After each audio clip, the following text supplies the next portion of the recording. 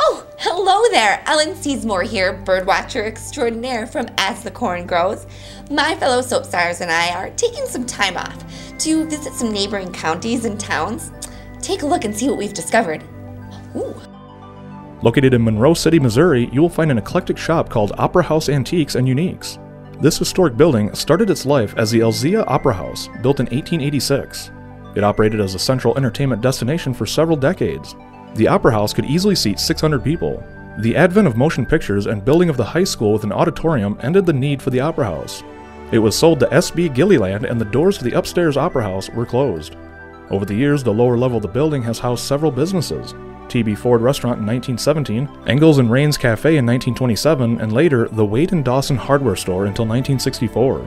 After the hardware store closed, a fitness center was housed in the 1970s, but by the 1980s it became an antique store. The building has had several antique store owners until 2010 when Georgia Rothweiler, Penny Delaporte, and Sally Hawker established the current shop. All three ladies have had a lifelong passion for antiques, so they established Opera House Antiques and Uniques.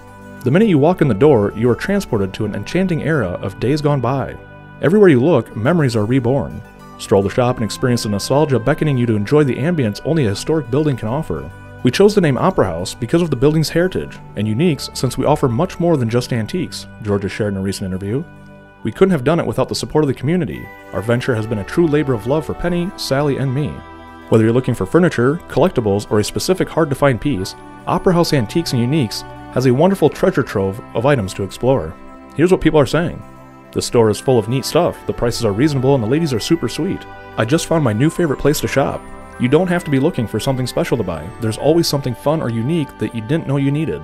Open 7 days a week, April through December, and Tuesday through Saturday, January through March, Opera House Antiques has lots to offer.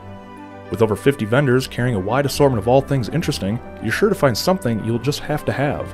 They carry furniture, jewelry, toys, collectibles, glassware, vintage seasonal items, new clothing, home decor of all kinds, and so much more. With inventory changing daily, you'll find a new place to shop. Can't come to the store just yet? Check them out on Facebook and Etsy for a glimpse at all they have in store for you. Georgia, Penny, and Sally invite you to come see what's unique at Opera House Antiques and Uniques in Monroe City, Missouri.